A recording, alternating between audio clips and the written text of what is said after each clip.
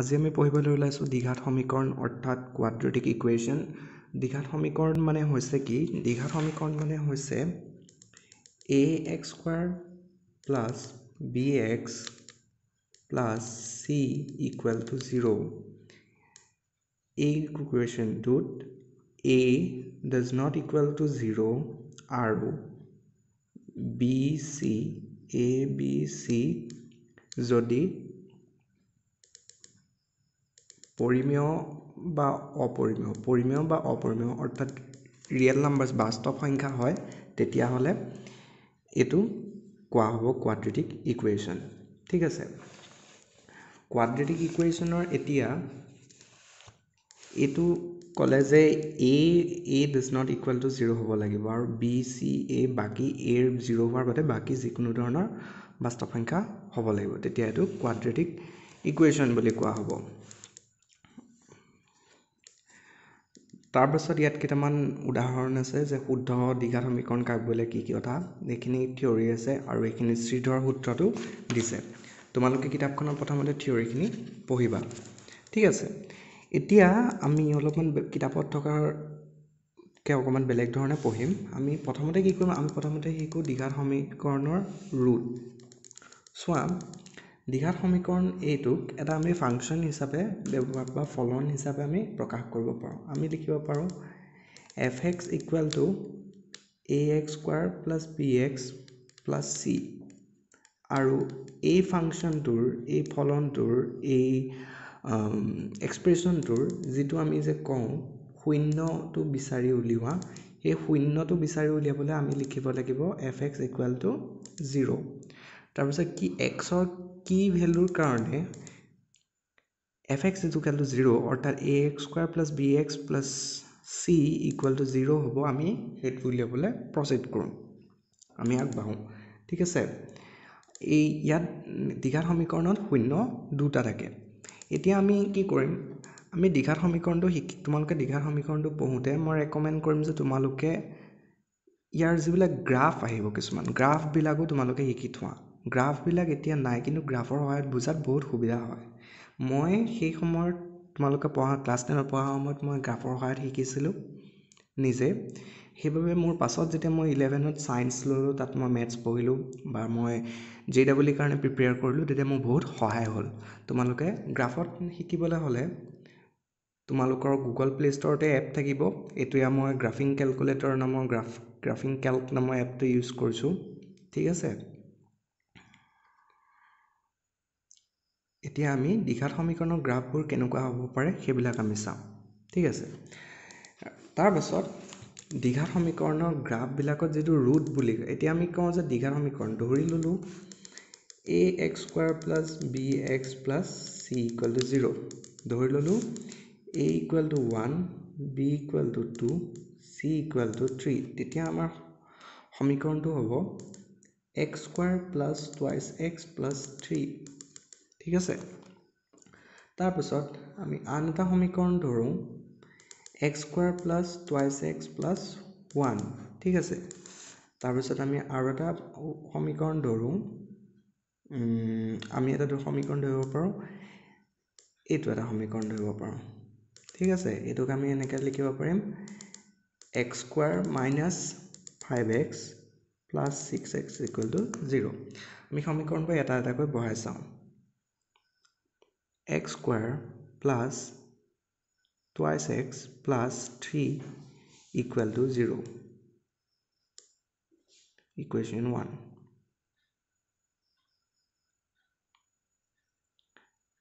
x square plus twice x plus 1 equal to 0। তাৰ পাছত আমি বহাই চাওঁ x square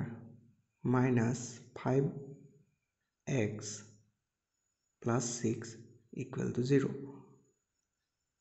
আমি প্ৰথমতে ইকুৱেশ্যন 3 পৰা ষ্টাৰ্ট কৰোঁ। ঠিক আছে, আমি যদি গ্ৰাফটো জুম আউট কৰোঁ, আমি চোৱা গ্ৰাফটোত এতিয়া যেটো ইয়াত গ্ৰাফডাল দেখাইছে ইকুৱেশ্যনটোৰ গ্ৰাফডালে দুটা পইণ্টত কাটিছে, তো তোমালোকে চালে ধৰিব পাৰিবা এইটো 2 আৰু এইটো 3 এটা কথা মন কৰা আমি ইয়াত মানে গ্ৰাফডালে য'ত x অক্ষক কাটিব গ্ৰাফডালে য'ত x অক্ষক কাটিব চোৱা এই পইণ্টটোৰ যদি তোমালোকে চোৱা ইয়াৰ পইণ্টটো যদি তোমালোকে চোৱা ইয়াত দিছে যে √2,0 অৰ্থাৎ x = 2 হ'লে এই এক্সপ্ৰেছনটোৰ ভেলু অৰ্থাৎ y ভেলু y বুলিও ক'ব পাৰা y ভেলু 0 হয় এইটো y বুলিও ক'ব পাৰা এইটো 0 আকৌ x = 3 হ'লে y ভেলু 0 হয় তুমি এই সমীকৰণটোতে চোৱা ইয়াৰ পৰা জানো x ৰ সমীকৰণটোৰ শূন্য এক্সপ্ৰেছনটোৰ শূন্য আমি 2x = 2 আৰু x = 3 নাপাওঁ জানো আকৌ একেটা এক্সপ্ৰেছনকে আমি এনেদৰে প্ৰকাশ কৰিব পাৰোঁ x² - 5x + 6x ঠিক আছে আৰু যেতিয়া আমি এইটো গোটেইটো এটা সমীকৰণ হিচাপে প্ৰকাশ কৰোঁ তাত ওলাইছে এই সমীকৰণটোৰ ৰুট হিচাপে ওলাইছে x = 2 আৰু x = 3 এতিয়া আমি চাওঁ fx = x² - 5x + 6 বুলি লিখিলে কেনেকুৱা হ'ব ঠিক আছে এতিয়া আমি বেলেগ ধৰণে কামটো কৰিম আমি এডাল ইকুৱেশ্যন মোহাই দিছোঁ এতিয়া আমি লিখোঁ f of x = x² - 5x + 6 চোৱা এতিয়া আমি এটা কোৱাড্ৰেটিক কাৰ্ভ বা পেৰাবোলা আমি পাইছোঁ এই পেৰাবোলাডালে ক'ত কাট কৰিছে √2,0 √3,0 আগৰ গ্ৰাফডালে কৈছিলে যে x² - 5x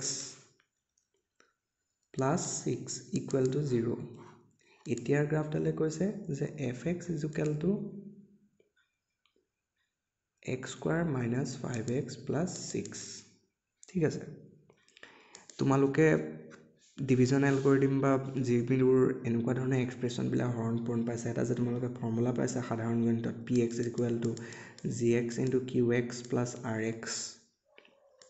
সেইবিলাকৰ নিচিনা fx বুলি তোমালোকে ধৰি ল'ব পাৰা এতিয়া এই ফলনটোত তোমালোকে দেখিছা যে ফলনটোৱে কৈছে যে এই গ্ৰাফডালৰ fx ৰ নিম্নতম ভেলু কিমান fx ৰ নিম্নতম ভেলু হৈছে y কোঅৰ্ডিনেটত যিটো আছে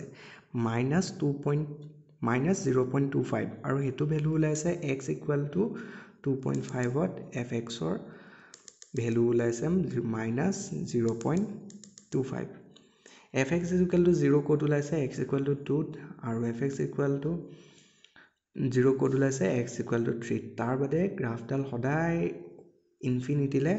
বাঢ়ি গৈছে ঠিক আছে এইবোৰ তোমালোকৰ ইমান দৰকাৰ নাই তোমালোকে যি ইন্টাৰেষ্টিং পোৱা চাবা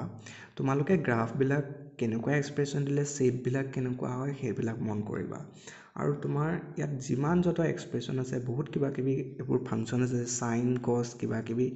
এইবিলাকো তোমালোকে টাইপ কৰি চাব পাৰিবা যে sin x দিলে কেনেকুৱা হয় cos x দিলে কেনেকুৱা হয় গ্ৰাফবিলাক সেইবিলাকত মই ইমান দলে নাযাওঁ এইবিলাক তোমাৰ ইমান কোৰ্সত নালাগে কিন্তু তোমালোকে যদি গ্ৰাফবিলাক ভালদৰে শিকি থোৱা তেতিয়া তোমালোকে ক্লাস 11 ত যদি সায়েন্স লোৱা আৰু এন্ট্ৰেন্সৰ কাৰণে প্ৰিপেয়াৰ কৰা স্পেশালি ম্যাথছ আৰু ফিজিক্সত তোমালোকৰ বহুত হেল্প হ'ব আৰু গ্ৰাফৰ সহায়ত যিটো জেডব্লিউ কোৱেশ্চন কৰিবলৈ 5 মিনিট লাগে গ্ৰাফৰ সহায়ত তুমি 1 মিনিটতকৈও কম সময়ত উলিয়াই দিব পাৰিবা কিছুমান কোৱেশ্চন আছে তেনেকুৱা কিছুমান কোৱেশ্চন ঠিক আছে তাৰ পাছত আমি তেতিয়া হলে বুজিলো যে গ্ৰাফ বিলাকৰ শেপ বিলাক কেনেকুৱা হয় ঠিক আছে এতিয়া আমি কি কৰো এতিয়া এই গ্ৰাফডালে fx = x² - 5x + 6 ই x অক্ষত ইয়াৰ ই কাটিলে x অক্ষত কোড কাটিলে 2 আৰু 3 ত কাটিলে আৰু 2 আৰু 3 হৈছে ইয়াৰ বাস্তৱ ৰুট বা বাস্তৱ মূল কিন্তু আমি জানো যে কোৱাড্ৰেটিক ইকুৱেশ্যন বা দ্বিঘাত সমীকৰণৰ কাল্পনিক মূলও থাকে যে আমি কাল্পনিক মূলৰ বিষয়ে চাওঁ দ্বিঘাত সমীকৰণৰ বাস্তৱ আৰু কাল্পনিক মূল আমি কেনেকৈ ডিসাইড কৰিব পাৰোঁ চোৱা এতিয়া আমি আহো ইয়ালৈ ইয়াত দিছে যে দ্বিঘাত সমীকৰণৰ মূল দুটা হৈছে x = -b² + root over b square minus 4ac divided by twice a ঠিক আছে এতিয়া ইয়াত কেটামান দিছে যে b square minus 4ac greater than 0 হলে দুইটা মূল বাস্তৱ আৰু অসমান হ'ব b square minus 4ac equal to 0 হলে দুইটা মূল বাস্তৱ হোৱাৰ লগতে সমান হ'ব b square minus 4ac এটা পূৰ্ণবৰ্গ হলে abc পৰিমেয় সংখ্যা হলে দুইটা মূল পৰিমেয় আৰু অসমান হ'ব যদি b square minus 4ac এটা পূৰ্ণবৰ্গ নহয় তেন্তে অসমান বাস্তৱ মূল দুটা অপৰিমেয় হোৱাৰ লগতে এটা আনটোৰ সংযুগ্ম হ'ব b square minus 4ac less than 0 হলে মূল দুটা কাল্পনিক হ'ব আৰু ইটো ইটোৰ লগত সংযুগ্ম হ'ব দেখোৱা বাস্তৱ মূল সংযুগ্ম হোৱা মানে কি বুজা বাস্তৱ মূল সংযুগ্ম হোৱা মানে কি বুজায় যে এটা যদি সংখ্যা 2 minus root 3 হয় ইয়াৰ সংযুগ্মটো হৈছে 2 plus root 3 এতিয়া এই দুটা অপৰিমেয় সংখ্যা এই দুটাক যদি আমি পূৰণ কৰোঁ এইটাক আমি পূৰণ কৰিলে পাম 2 into 2 4 minus 2 square minus root 3 whole square মানে 3 মানে 1 ঠিক আছে এটা যদি এটো হয় ইয়াৰ সংযুগ্ম এটো যদি এটো হয় তেতিয়াহলে তাৰ সংযুগ্ম এটো যদি এটো হয় তেতিয়াহলে তাৰ সংযুগ্ম এটো ঠিক আছে এনেকুৱা ধৰণৰ আৰু মূলবিলাক যদি কাল্পনিক মূল হয় আৰু তেতিয়া যদি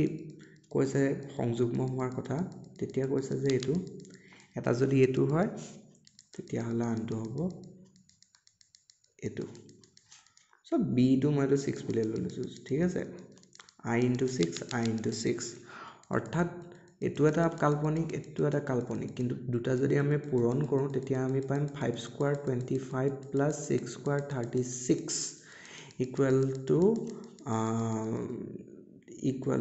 61 ঠিক আছে অৰ্থাৎ সংযুগ্ম মানে কি গম পালা এতিয়া কৈছে যে কিছুমান ইয়াত কন্ডিশন দিছে ঠিক আছে যদি b square minus 4ac greater than 0 হয় তেতিয়া হলে মূল দুটা বাস্তৱ আৰু অসমান হ'ব গতিকে মূল আৰু আমি গম পাওঁ যে b square minus 4ac greater than equal to 0 হলে মূল দুটা বাস্তৱ হয় এতিয়া আমি যদি চাওঁ অথনি আমি যেটো চালো fx equal to x square minus 5x plus 6x equal 6x ঠিক আছে ইয়াত যদি আমি b square minus 4 চাম b square মানে 5 minus 5 whole square minus 4 into a মানে কিমান ইয়াত 1 into c মানে হৈছে 6 আমি পাম 25 minus 24 equal to 1 which is greater than equal to 0 মানে root দুটা ওলাব মূল দুটা ওলাব বাস্তৱ greater than 0 মূল দুটা ওলাব বাস্তৱ আৰু অসমান সো এটা মূল ওলাইছে 2 এটা মূল ওলাইছে 3 বাস্তৱ আৰু অসমান কিন্তু আমি যদি লওঁ fx equal to x square plus twice x plus 1 তেতিয়া আমি পাওঁ b square minus 4ac যদি আমি উলিয়াম b square minus 4ac equal to 2 square 4 minus 4 into 1 মানে আমি পাওঁ 0 মূল দুটা যদি b square minus 4ac যদি 0 হয় মূল দুটা বাস্তৱ হোৱাৰ লগতে সমান হ'ব এতিয়া আমি চাওঁচোন তোমালোকে জানা ইয়াৰ মূল দুটা কি হ'ব মূল দুটা হ'ব -1 আৰু -1 কেনেকৈ কাৰণ এটো যদি আমি প্ৰকাশ কৰিব পাৰো এনেকৈ ধৰণে তাৰ পিছত আমি 0 বহাই পেলাই পাব পাৰো x equal to -1 আৰু যেহেতু মূল দুটা হ'ব লাগিব এই কাৰণে হৈছে -1 মূল দুটা কেলে হ'ব লাগিব মূল দুটা এটো কাৰণে হ'ব লাগিব কিয়নো আমি জানো যে দ্বিঘাত সমীকৰণৰ মূল আমি জানো যে যিকোনো এটা পলিনোমিয়েলৰ যিকোনো এটা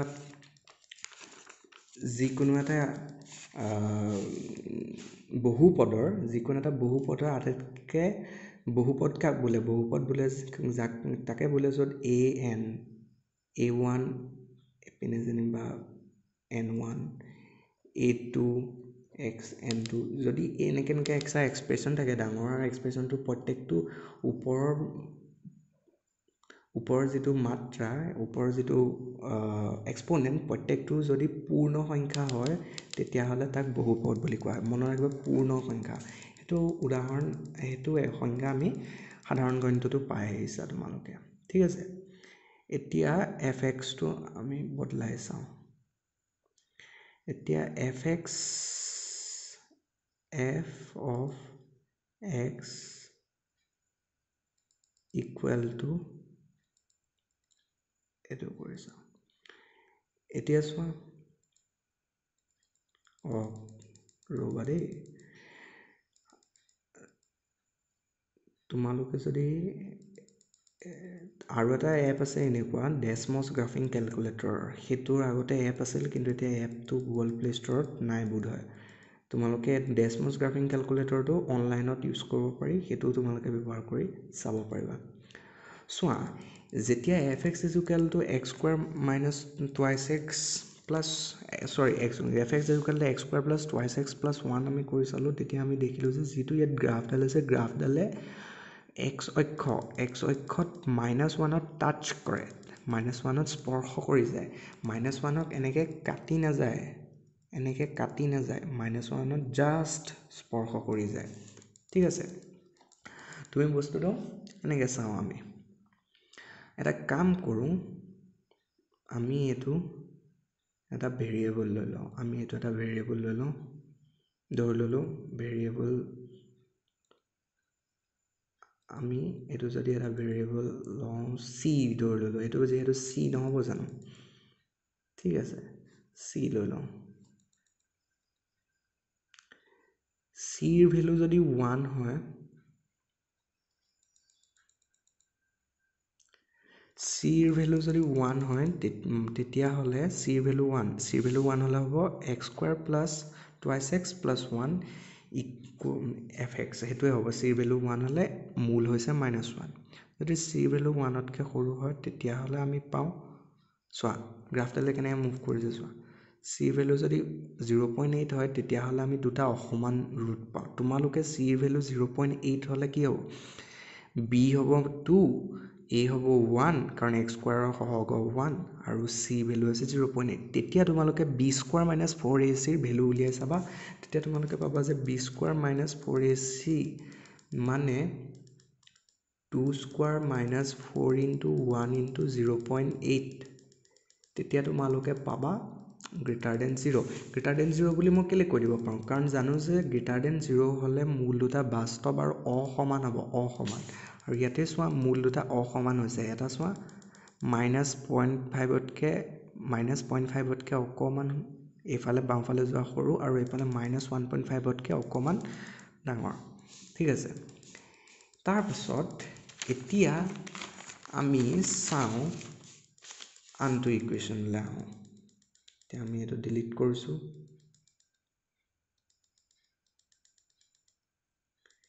শেষত আমি আৰু এটা পাও যে b স্কয়াৰ - 4ac যদি লেস দেন 0 হয় তেতিয়া হলে মূল দুটা কাল্পনিক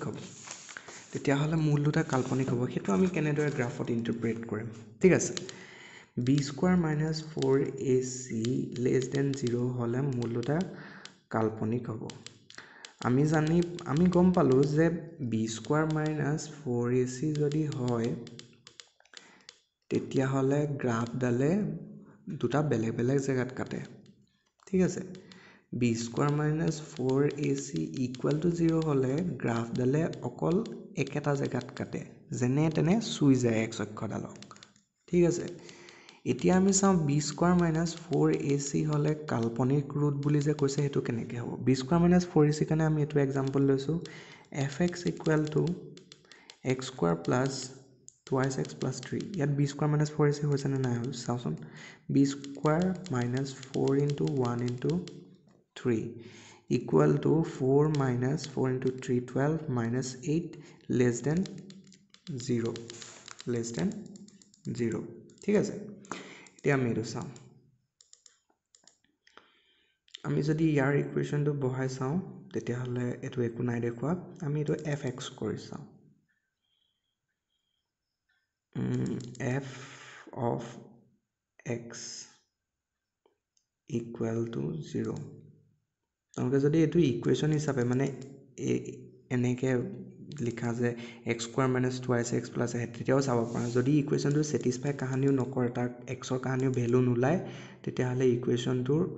শোয়ে নকৰে ইয়াত এটা চোৱা ইকুৱেশ্যন ইয়াত শ্ব' কৰা নাই কেলে কাৰণ এক্সৰ কোনো তেনেকুৱা ৰিয়েল ভেলু নাই মন কৰিবা এইখন ইয়াত তুমি এইখন আৰ্গান প্লেন নহয় যে ইয়াত কাল্পনিক সংখ্যাবিলাক বহাইছোঁ এইখন ৰিয়েল প্লেন হয় ইয়াত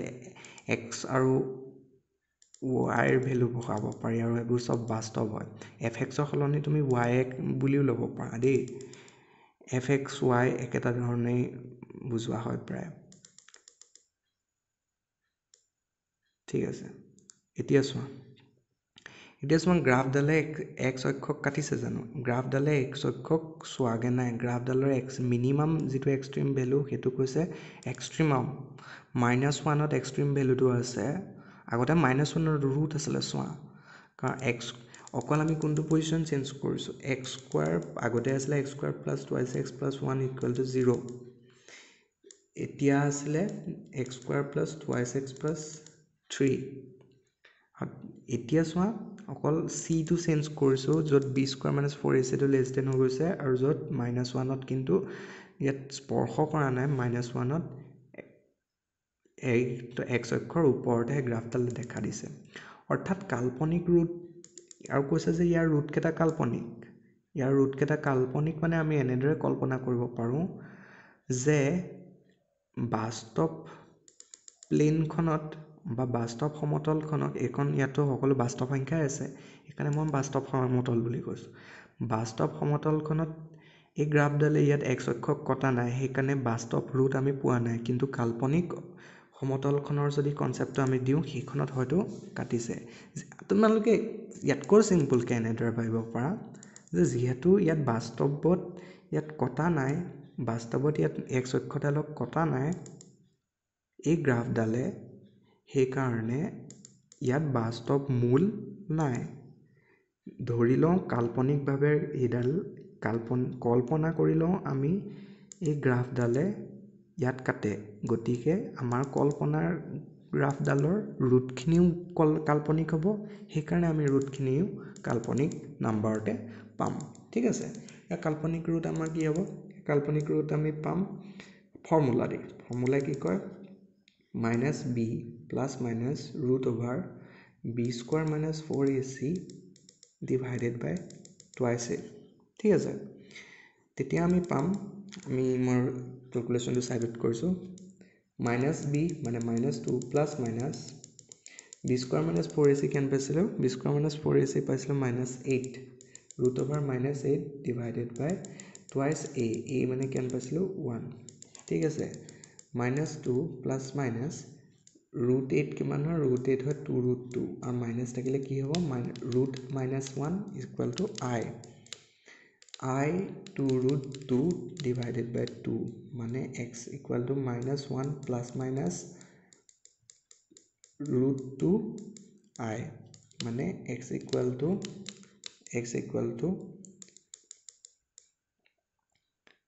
-1 প্লাছ √2i -1 মাইনাছ √2i ঠিক আছে এতিয়া আমি বহুতখিনি আগবাঢ়িলোঁ ঠিক আছে তোমালোকে কিছুমান বস্তু বুজি নাপাব পৰা কিন্তু তোমালোকে ষ্টিল গ্ৰাফৰ সহায়ত কিন্তু কৰিবলৈ নাপাহৰিবা তুমি গ্ৰাফৰ সহায়ত এই চেপ্টাৰটোৰ প্ৰত্যেকটো কুৱেশ্যন চেক কৰি চাব পাৰা এবাৰ তোমালোকৰ গ্ৰাফৰ সম্পৰ্কে জ্ঞান বহুত পাই যাব ইয়াত তোমাৰ কিতাপত দিয়া হৈছে কিছুমান আৰু ইয়াত দেখুওৱা হৈছে যে আমি মূলকেইটা কেনেদৰে পাব পাৰোঁ তাৰপিছত আমি মূলৰ থ্ৰুৱেদি নিৰ্ণয় কৰিবলৈ শিকিম ঠিক আছে ইয়াত অকণমান তোমালোকে এইখিনি দিছে যে আমি কেনেকৈ গঠন কৰিব পাৰোঁ x² মাইনাছ মূল দুটাৰ সমষ্টি ইনটু x প্লাছ মূল দুটাৰ গুণফল যিটো আমি এনেদৰে লিখিব পাৰোঁ x² minus ULFA plus beta x plus ULFA plus beta এইটো কেনেকৈ পালে ইয়াত এটা ডাঙৰকৈ কৰি দেখাইছে ঠিক আছে প্ৰমাণটো তোমালোকে নিজে পঢ়ি বুজিবলৈ চেষ্টা কৰিবা কিয় কাৰণ কিছুমান এডভান্স মেথছৰ ষ্টুডেণ্ট হিচাপে তোমালোকে নিজেও চেষ্টা কৰা উচিত তেতিয়াহে তোমালোকে অলপমান তোমালোকৰ জ্ঞান বাঢ়িব ঠিক আছে তাৰপিছত ইয়াত দিছে কিছুমান কণ্ডিশ্যন ইয়াত এই কণ্ডিশ্যনখিনি তোমালোকে পঢ়ি চাবা এই কণ্ডিশ্যনখিনি ইম্পৰ্টেণ্ট হয় ইমানো তোমালোকে ইম্পৰ্টেণ্ট নহয় তোমালোকৰ যদি মুখস্থ কৰাত খেলি মেলি লাগে তোমালোকে এই কণ্ডিশ্যনখিনি ছেটিছফাই কৰাকৈ এটা ইকুৱেশ্যন ধৰি ল'বা নিজে এটা ইকুৱেশ্যন ধৰি ল'বা যাতে এই কণ্ডিশ্যনখিনি ছেটিছফাই কৰে যদি বি চি 0 হয় মানে কি হ'ব বি চি যদি 0 হয় তেতিয়াহ'লে অকল এ এক্স স্কোৱাৰ থাকিব মানে এ x square plus B x plus C সেই যদি এটা দ্বিঘাত বহুপদটোৰ যদি বি চি 0 হয় তেতিয়া অকল এ এক্স স্কোৱাৰ থাকিব এ এক্স স্কোৱাৰ ইজুকেল টু 0 তোমালোকে গ্ৰাফত বহাই চাবা তেতিয়া তোমালোকে চাবা যে মূল কি ওলায় তেনেদৰে তোমালোকে গোটেই কণ্ডিশ্যনবোৰ ছেটিছফাই কৰাকৈ এটা চাবা তেতিয়া তোমালোকে গ্ৰাফৰ জ্ঞানো বাঢ়িব আৰু তোমালোকে বুজি পাবা যে ৰিয়েলি তেনেকুৱা হৈ থাকে মানে ঠিক আছে তাৰপিছত ইয়াত উদাহৰণ আছে তাৰপিছত এনেকুৱা ধৰণৰ মূল বিশিষ্ট প্ৰতিসম ফলন আজি আমি এইখিনিলৈকে পঢ়িম ঠিক আছে মূল বিশিষ্ট প্ৰতিসম ফলন এইটো হৈছে কি যে ইয়াত দিছে যে যদি এ x square plus B x plus C সমীকৰণটো মূল দুটা আলফা আৰু বিটা হয় তেন্তে এ প্লাছ বি কিবা কিবি আন ধৰণৰ এক্সপ্ৰেশ্যন আদিৰ প্ৰতিসম ফলন এতিয়া ইয়াৰ টাইপৰ কুৱেশ্যনবিলাক হৈছে কি যে মই উদাহৰণৰ পৰা নহয় মই এটা অনুশীলনী কুৱেশ্যনেই কৰি দেখাইছোঁ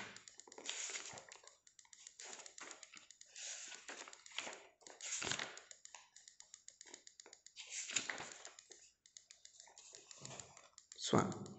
ইয়াত দিছে যে এ x square plus B x plus C সমীকৰণটোৰ মূল আলফা আৰু বিটা তেন্তে তলৰ মূল থকা একোটা সমীকৰণ নিৰ্ণয় কৰা তেতিয়াহ'লে তলৰ মূল থকা একোটা সমীকৰণ নিৰ্ণয় কৰা আমি এটা টান এটা লৈ চাওঁ ঠিক আছে আমি এটা টান এটা লৈ চালোঁ আমি একেবাৰে শেষৰটোৱে টান বুলি ধৰি লৈছোঁ এটা শেষৰটো কৰিম আমাক ক'লে যে এ x square plus B x plus C equal to 0 ইয়াৰ মূলকেইটা হৈছে আলফা আৰু বিটা আমি তোমালোকে যদি কিতাপত থিয়ৰী পঢ়ি চোৱা তেতিয়া পাবা মূল দুটাৰ যোগফল equal two minus B plus divided বাই এ আৰু মূল দুটাৰ গুণফল ইকুৱেল টু চি ডিভাইডেড বাই এ এইখিনি থিয়ৰী হিচাপে আছে সেইখিনি তোমালোকৰ হাতত এৰি দিলোঁ তোমালোকে নিজে থিয়ৰীখিনি কিতাপত থকাখিনি পঢ়িবা তাৰপিছত এতিয়া আমি এইটো থওঁ ঠিক আছে এতিয়া আমাক কৈছে যে নতুন যিটো সমীকৰণ গঠন হ'ব লাগিব কৰিব লাগিব তাৰ মূল দুটা হ'ব এইটো এটা মূল হ'ব এ স্কোৱাৰ প্লাছ এইটো আৰু এটা মূল হ'ব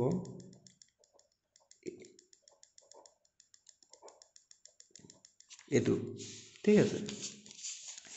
এতিয়া আমি জানো যে সমীকৰণ এটা কেনেকৈ গঠন কৰে দ্বিঘাত সমীকৰণ এটা কেনেকৈ গঠন কৰিম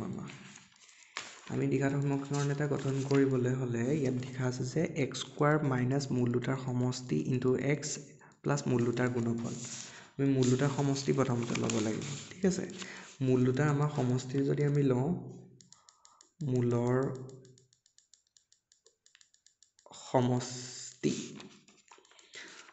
সমষ্টি যদি আমি লওঁ এই দুটা আমি যোগ কৰিব লাগিব এইকেইটা আমি যোগ কৰি পাওঁ যে আমি যোগ কৰি পাওঁ এইটোৱে কটা গ'ল আমি পালোঁ এইটো ঠিক আছে এতিয়া আমি A plus ULFA plus beta আৰু আলফা বিটাহে জানো আমি এইটো কেনেকৈ পাম ঠিক আছে আমি কি কৰিলোঁ আমি জানো যে ULFA plus beta whole square equal to ULFA square plus beta square plus twice ULFA তাৰ পৰা আমি পাম যে ULFA square plus beta square equal to ULFA plus beta whole square minus twice ULFA তেতিয়া আমি পাতিলোঁ ULFA plus beta whole square minus twice ULFA তাৰপাছত আমি আলফা মাইনাছ বিটা মানে কি মাইনাছ বি বাই মাইনাছ আৰু whole square minus twice ULFA beta মানে কি চি বাই ঠিক আছে এতিয়া আমি তাতে ৰাখি দিলোঁ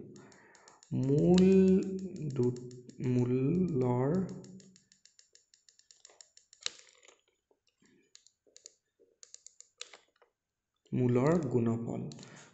গুণফল আমি পাওঁ মূলকেইটা আমাক পূৰণ কৰিলে আমি কি পাম এ square ULFA plus beta whole square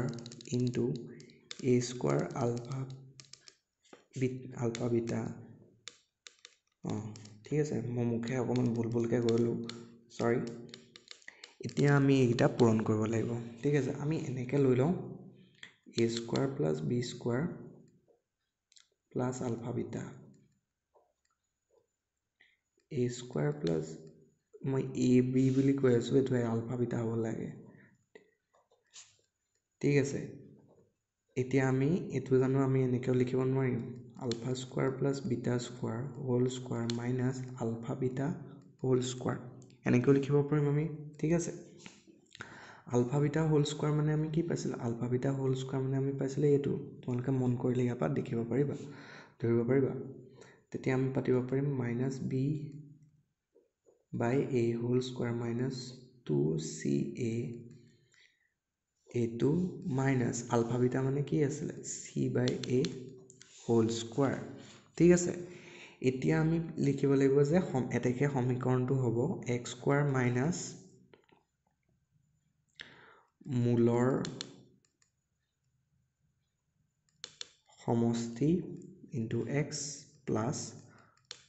মূলৰ গুণফল equal to 0 ঠিক আছে তাৰ পাছত আমি কি কৰিব লাগিব তাৰ পাছত আমি কৰিম যে আমি এইটা বহাই যাম মূলৰ সমষ্টি আমি কি পালো মূলৰ সমষ্টি আমি পালো 2 into -b whole square minus twice ca x তাৰ পাছত আমি মূলৰ গুণফল পালো -b by a whole square by twice c by a minus c by a whole square equal to 0 ঠিক আছে তাৰ পাছত আমি কি কৰিলো 2b square by a square আমি এইবিলাক সিম্পলিফিকেশন কৰিব লাগিব এতিয়া x plus b square plus a square 2ca by a minus c square by a square equal to 0 আমি h square পূৰণ কৰি দিম দুই পক্ষক যদি a square পূৰণ কৰি দিম আমি কি পাম ax square আমি যদি দুই পক্ষক a square পূৰণ কৰি দিম এটা কাম কৰা আমি ইয়াতে a আৰু ইয়াতো a দুই পক্ষক আমি a square পূৰণ কৰি দিলো তোমালোকে বেলেগ এটা স্টেপত লিখিবা মই তোমালোকক বুজাবলৈ লিখিছো কি হয় a টো যদি ভিতৰত পূৰণ হয় তেতিয়া হলে হৰণ যাব a square পূৰণ কৰো সৰি a square